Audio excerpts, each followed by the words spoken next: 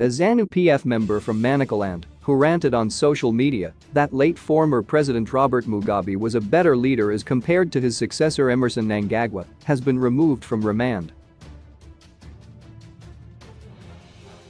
Malcolm Masarira was last Friday picked up by police for expressing his thoughts on social media after he was reported by Zanu PF Central Committee member, Esam Apfumi, who is the complainant.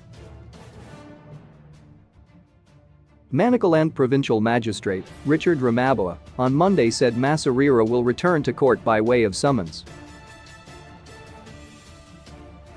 Masarira, a former Makoni's Zanu PF Ward 14 chairperson, spent the weekend in cells at Muter Central Police Station charged with criminal insult as defined in Section 95(1)(a) of Criminal Law, Codification Reform Act, Chapter 923.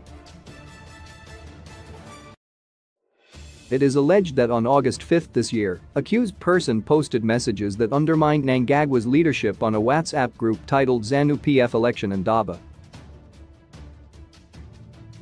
People are suffering out there and our structures are empty.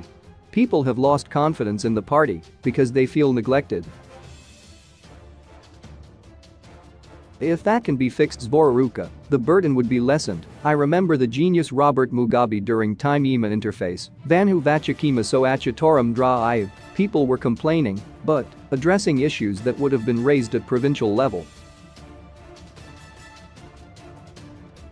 President Ngabid's was Viri Pagrounds Vamanama. He must be told what is on the ground is not looking good, reads part of the message allegedly posted by Masarira.